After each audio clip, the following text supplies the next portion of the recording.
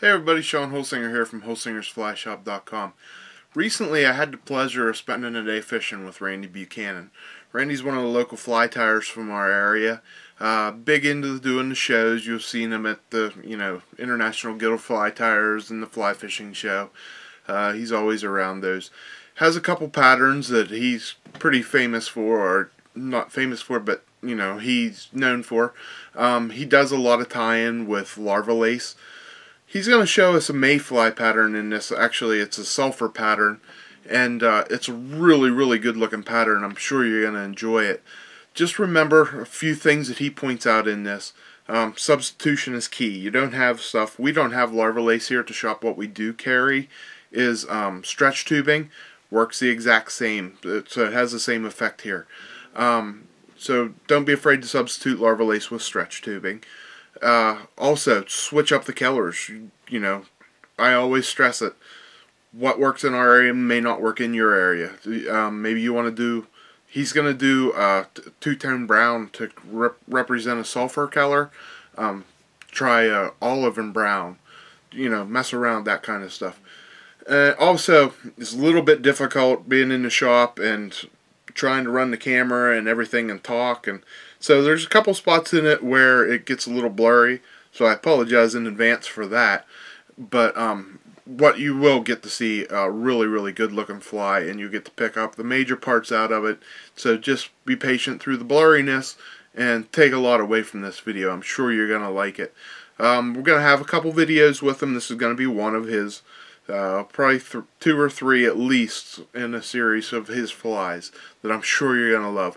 And probably have him back on later. We had a lot of fun fishing that day, even though weather wasn't the greatest, didn't cooperate. We caught a couple, but I was going to try getting some on film, but the weather wasn't good enough for getting the camera out. So sit back and watch, and thanks for watching, everybody. Just remember, we can get stuff to tie what you need here at the shop at HolsingersFlyShop.com. And if you're ever out at one of the shows and you see Randy tying, make sure you stop and watch him. He really knows his stuff. Good. We're going to put a new twist on a pattern that's been around a long time, and that's some of the older tyers will remember tying woven body stoneflies. We're going to do a woven body mayfly nymph, except we're going to use micro tubing for the weave. And we're going to add some flash to it, though, that you can't do with the embroidery flosses. Now we're going to use some olive thread here just to get everything tied down so we don't get a lot of bleed through of the black color of the thread. And we're going to use some barbules off of the hen pheasant, whatever you want to use. This is a technique and not so much a pattern. You can adjust this to whatever pattern you'd like to tie. And a little trick I like to do is when most people in videos and stuff, when they tell you to tie in your tail on a dry fly or nymph, I don't care what it is, your tie-in point is above the barb of the hook. And when you take your fingers away, the tail is too far down over the bend of the hook or cocked to one side or the other, because when you tie like this, you can't see through your fingers. So what I've done over the years, after measuring out the tail length that I want, is I start my tail at mid-shank and I wrap back to the barb, holding the tailing material just slightly above the hook shank and stopping right at the barb. And each tail wrap then is wrapped perfectly back to center of the hook. And when I take my fingers away, it's right where I want it to be. Alright, so we now have the tail on there. We're going to take some brown and some amber colored micro tubing, and the color you want for the belly we're going to tie in on the back side of the hook. And we're going to run this back to the base of the tail on the back side of the hook. We're going to bring, so we have one color in now. The color that we want for the back, which will be the darker of the colors, will be a brown. And we're going to tie it in on the front side of the hook. Now, we all know that hooks are round, but as tires, we've always referred to them as four-sided objects: the front side, the back side, the top and bottom. And here again then, once I have that tied in, and it's tied, being on the flat on both sides of the hook, front and back, it gives you a little bit of a flat surface. We're going to take a piece again of the Flashabou, and here again, because it's a synthetic, cut it on a sharp angle.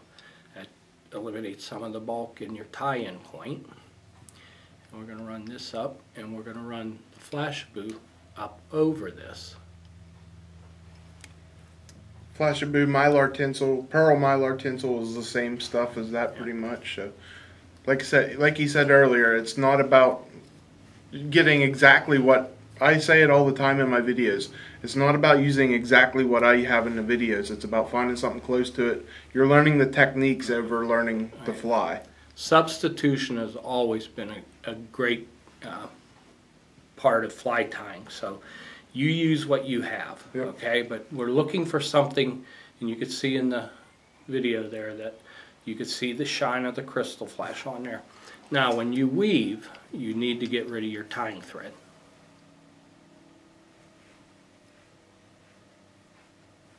So throw a couple half hitch or whip finish in, and we're going to get rid of that thread.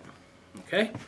Now when I was taught to weave by Phil Camera on a pattern known as the River Witch, Phil was great at telling everybody that you turn the vise towards yourself to weave. Right. Okay?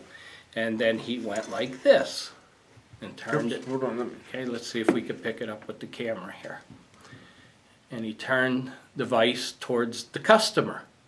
And I looked at Phil and I says, Phil, I thought you said you turned it towards yourself. He says, at home you do, but at shows people want to see what you're doing, so you turn it, so you learn to weave backwards. So we're going to turn this one, and hopefully I remember how to do this, because I usually weave at home with it towards myself, but here for the show we're going to do that. And you only work with the belly color. In this case, which is the lighter of the two colors, and you take it over top, and all we're doing is a simple overhand weave. We're making an overhand knot, and we're slipping the back color up over top of the eye of the hook, and we want to bring the first wrap back at the base of the tail on bare hook, so that we have a little bit of a taper and we eliminate some of the bulk in the fly. And you always know which piece you're working with, because if you were weaving this with the same color, the part you're working with is always going to point up. I don't know if you could see it, but it's always going to be up. So here again, we're going to take this back over top of the belly, over top of the back, and split your knot. Oops.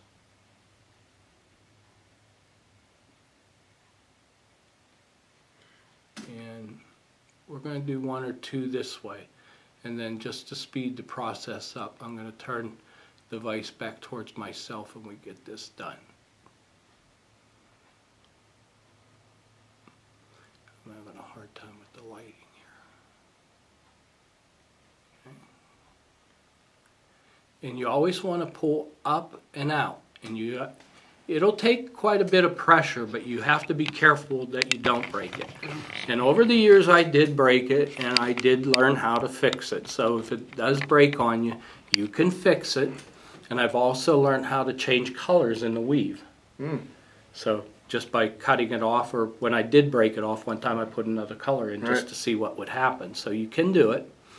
And one more time, and then we're going to turn this around, and we'll finish this fly up a little bit quicker when I could see what I'm doing.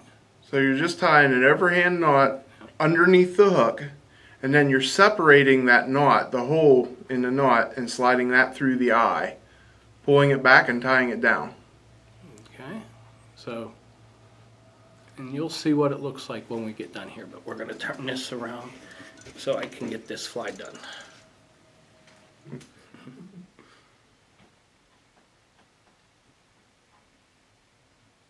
Actually, you can see it kind of good there how when he slips that knot over it. And we're just working it the whole way up, covering up that mylar. And this is actually, I'm going to have to do these because that's a little flashy looking fly. It would fit right in my box. Now, tying it the way I am, it's, a lot of people will take this and fish it as a sulfur nymph. Oh, that would be good killers. Dark brown for the back and amber for the belly.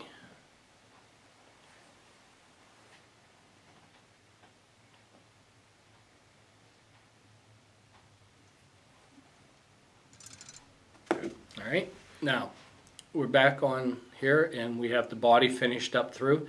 You can see the shine of the Flashabou underneath, and we have to reattach the tying thread now.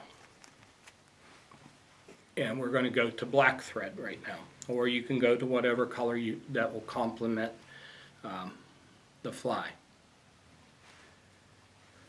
So we're going to use black just because we started out with an olive, which was very subtle underneath, and we're going to go to black. Pull these two strands of your body material now out towards the eye of the hook and tie them off. And get rid of them. Now, we need to put a wing case on here. I'm going to use a piece of turkey tail, and I've always heard people having a lot of problems with wing cases splitting on their Mayfly nymph patterns. Two things: tie the wing case in by the tip of the feather, not by the butt of the feather, where you cut it close to the quill. That's thicker and it's going to split more often, so you want to use the soft tip end. And bring your thread then back up to halfway between where your abdomen is here and where you're going to finish the fly. Bring the thread halfway up and tie this in there.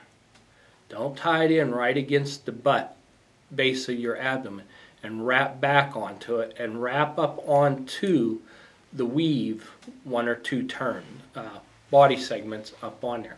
And what you do there is reminiscent of taking your fingers, and if you squeeze, this is your wing case material, and if you tie it in right at the base of the abdomen where most people would, you gather all these fibers up like this and you narrowed them down. But if you tie them at mid-shank of your thorax, sure, you're going to gather them down, but as you wrap back on them, it becomes more broad. Right. Okay? And that broadness then is just like your hand. When you want that to fold over, that's how it's going to fold over then. And we're going to use some red squirrel since that's what's out here. And like I said, this is the best animal that was ever invented for fly tying. Obviously somebody knew what they were doing when they invented a red squirrel. Oh, we need some legs on here first. Let's put some legs on. We're going to take a body feather from a ring neck hen here, and I'll show you here in a moment what we're going to do. We prepared this feather to look like that, okay? And a lot like what we did for the soft hackles, we're going to fold back some barbules that we want for the legs and cut this off. Just here again, it just looks like what we would have done for the soft hackles. But that point now changes that we're going to tie that in right on top of our abdomen, okay? And now we're going to build up the abdomen with some red squirrel fur.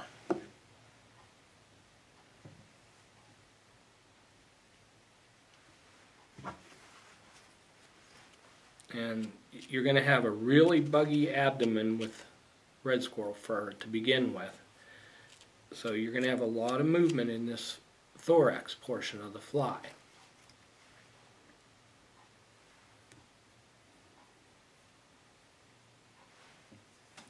Lots of guard hairs come through on that. It gives you a really buggy look. You can't tie a pretty fly with red squirrel. And it's also another benefit to it is it's short hair, so it's great for a lot of smaller flies. Now, we're going to pull that barbules from the leg feather that we tied in straight up over the thorax. Oops, I just broke it, but we're not going to tell anybody. Okay, and then when you fold your wing case over, don't pull it down over the eye of the hook. Pull it parallel to the hook shank and take your tying thread and gently go over top and let the weight of the bobbin go down and set your wing case. And do that twice or so. And you won't have, you can see there, that wing case didn't split. You'll never have another split wing case again. We're going to get rid of the garbage here. And tie this off.